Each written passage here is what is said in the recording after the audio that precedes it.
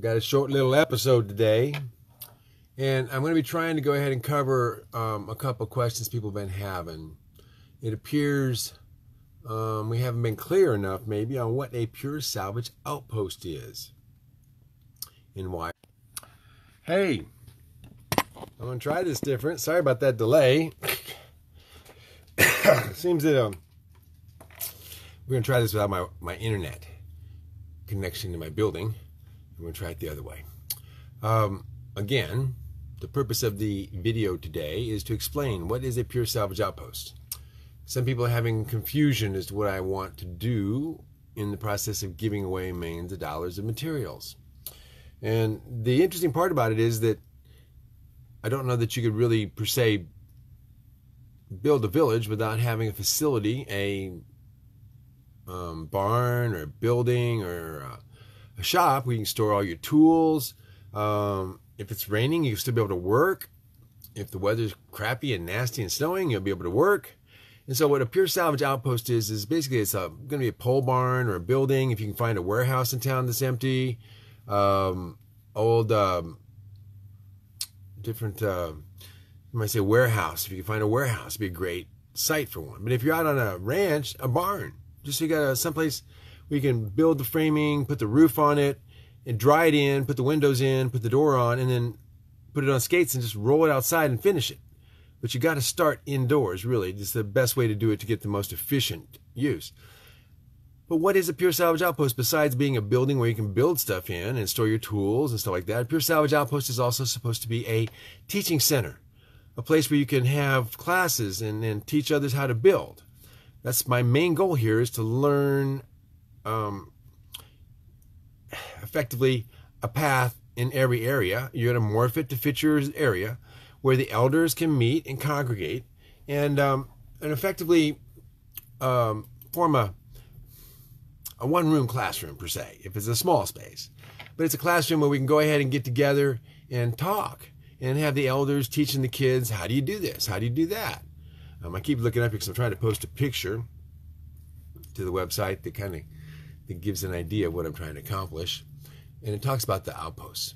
And see, an outpost, you might have one and you're going to have a village nearby. I say a village. We don't want to put your houses. It might be your ranch. It might be a sanctuary. You might have a lot of different names for it.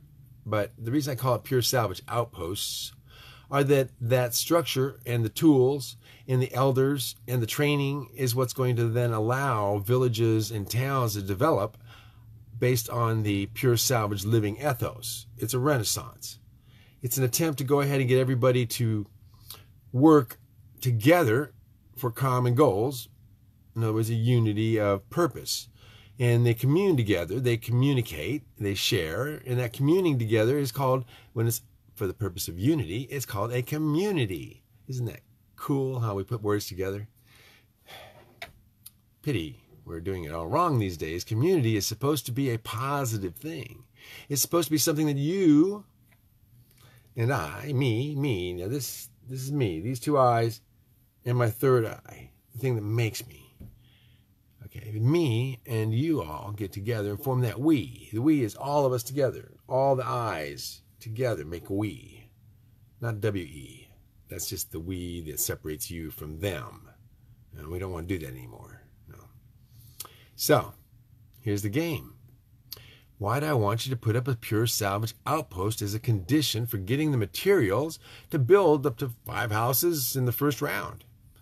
And in the second 6 months, you might even get enough materials to build 5 more houses if you have a successful community with people who want to participate and to work on it. And you prove that it's possible. I want as much proof that this is possible as I can get with your help. I don't want to tell you how to do it. I want you to help come up with ways of creating communities that service your passion, your religion, your ethos, your groupthink, your tribe. Why? Because if we can get maybe 40 or 50 people together and create small communities, tribes, examples, colonies of what can be done with Pure Salvage, well, I truly believe, if we prove it, it will grow. more Pure Salvage Outposts will develop. A network of people all around the United States, all around the world, interacting. So I can pack a container and ship it to the Philippines. I can ship a container to the islands. I can ship it to Europe if they'll let it in. Yeah, if they'll let it in. That's the trick. See, a lot of times, they won't let you take that wood in there. They won't take your windows. They won't take anything because they're afraid it might have bugs. So in that case, we have to put it through a kiln or poison it with a bunch of pesticides. So they guarantee we're not bringing bugs. Well, I understand that. But the idea is if you bring in trash and you create houses out of it, and I say trash in a very polite form, some people consider it to be trash. I consider it to be treasure. It's a term. But if I'm going to go to the tax man, it's trash. If I'm going to go ahead and talk to people I love and care about, I'll let them know it's really treasure, disguised as trash. Because trash isn't taxable. Treasure is, right? You don't want to pay taxes. Trust me. Now, next reason for having an outpost. Why do you want to have outposts? Because it's a teaching center. It's where you bring the elders in and you teach the kids. The kids. Because, frankly, when I say kids, I mean 45 years old and under. Yeah, that's the ones that haven't had a life skill taught to them. In my generation, we worked when we were 12 years old, 13 years old, 14, 15, 16, 17, 18, 19, all the way on. And that's how you basically made a living and earned your keep, your allowances, and paid for your clothes and all that stuff. Once upon a time, you left home pretty close to 16, 17. You graduate high school, you're gone. Join the military or something else. Now, kids graduate, go on to college, stick around, and about 25 years old, they think, hey, you know, this is pretty comfortable. I think I'll stick. Why leave? 52% of the kids are living with their parents these days. What's that tell you? Now, if I get all you guys to go ahead and set up your own outposts, and I supply you, and you get the hang of it, and your elders are training the kids, I don't have to do much except watch. Watch you do what I'd love to see happen. Power people up. Give them hope. Give them a means, a method, an occupation. Teach them how to build tiny houses. You don't have to have an electrician license. You don't have to have a plumbing license. You can do all of it. It's fairly simple. You don't have to have a builder's license. You don't have to have a mobile home building license or a modular home building license. You don't have to have anybody inspect your work. No, that's why we're here. You see, I can look through this little teeny phone here and I can see your work and I can inspect it. And if you're doing really crappy work, I can tell you, stop. Do good work, or I will take away my endorsement of your operation. What is my endorsement? That's what the Pure Salvage Outpost is about. I want to give you credibility. I want to give you customers to build houses for. I want to give you customers to build chicken coops for. I want to give you a means to make a living. What is a Pure Salvage Outpost? It is designed to earn, to learn, to create, and for people to mingle together, to create community. So the outpost is nothing but a structure, but within that structure are tools, ideas, imagination, education, mentors, people that want to help, that are older, that want to transfer the knowledge base they have and download it into the kids who are basically without skills. The schools have neglected to teach how to survive. Good morning, Sarah, Shannon, Tina. I got all sorts of good people here today. Thank you so much. Thank you so much. Yeah, the 25 acres right outside of town, that's the kind of thing we want. Semi-trailer, yes. Now, the thing is, you got to have people. I just don't have the people, right? I know. And there's crazy people all over the place that will just steal from you as fast as you will put it on the table. They will steal it and take it away and give you nothing back, not even a thank you. The world's full of sick people. So why create communities with Pure Salvage Outposts and moral ethos in that community that maybe says, we don't lie, we don't cheat, we don't beat our wives and kids, we don't believe in human trafficking, which incidentally, did you hear? This new excuse for president just discontinued the Talon program, a program to chase down child traffickers, human traffickers, to chase them down and put them in jail and save those people. This excuse for a president just took down that program that has saved already hundreds and hundreds of children and women? Why do you take down a program that saves children and victims of human trafficking? No excuse. Why am I doing this? Why am I giving away millions of dollars? Because I want to see communities established that will stop condoning, cheating, lying, thieves of the truth, dictators that would dictate what you do, inject you with poison by force if necessary, cover your face and suffocate you for the pure satisfaction of knowing they've managed to control you in spite of the fact that it does no good otherwise whatsoever. Why am I doing this? What is my purpose? Everything I can do to create an alternative. Everything I can do to stop evil, lying, cheating thieves from ruining our society. So needless to say, if you're into Antifa, if you're into BLM and supporting them, don't call me. And frankly, right now, if you support this pseudo-president and this pseudo-vice president, don't call me. Please. And if you're a troll, yeah, I'm ready. Got it? Now back to the good stuff. Why are we doing this? Because there is an alternative. And it's only going to happen if you get off your butt and help. I hear all this time, I can't do it, I can't do it. Bullshit. You just don't want to. Bad enough. Who does? Stand up and be counted. I shall give you help. I shall give you everything that is within my power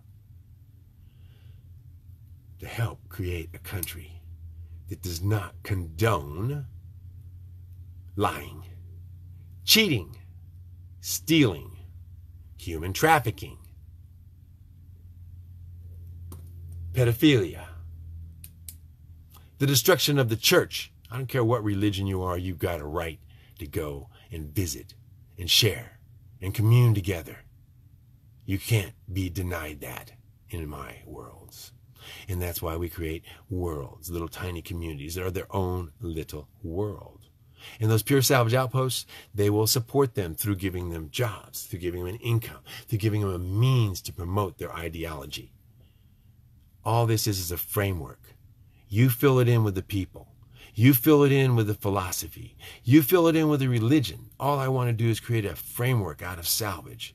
Towns, villages, sanctuaries, getaways outside the city, where if you want to, you can pull out that gun and protect yourself from the pedophiles and from the thieves. Yes, somebody better, because they're going to defund the police. And they're going to open up the borders and let anybody in, they say. That's what this group that are supposedly in control of our country are suggesting, is that we just let everybody in, leave the criminals here, the child molesters, the human traffickers. Why not? They vote for Democrats.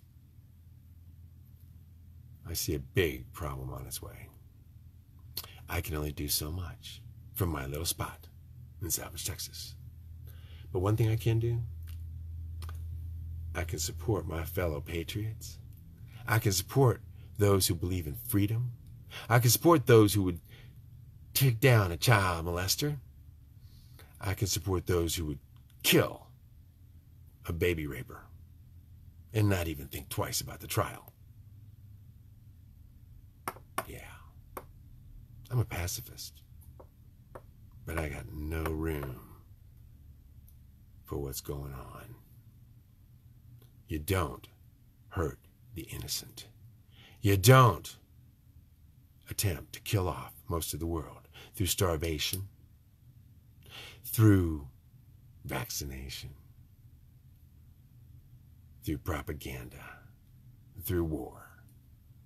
A world union of beings. We should be able to get this right and find a way toward peace. We have the means at last to communicate. Every human being practically on the planet could vote. Imagine that. Imagine if we eliminated the greedy, warring leaders and said, stop.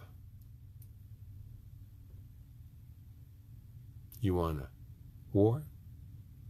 Don't send out the kids. We'll just send you out there. How's that?